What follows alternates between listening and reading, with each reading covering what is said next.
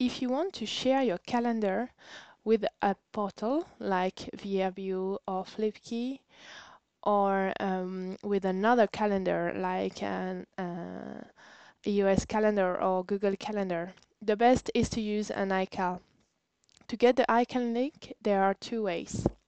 First, if you go to the calendar view here, you'll see at the bottom of each calendar there's a little share. Well, it's a bit hidden by this. Okay, I can see it here. So when I click in the share button at the bottom, I see there's the iCal link that is provided. So I can get it for each rental.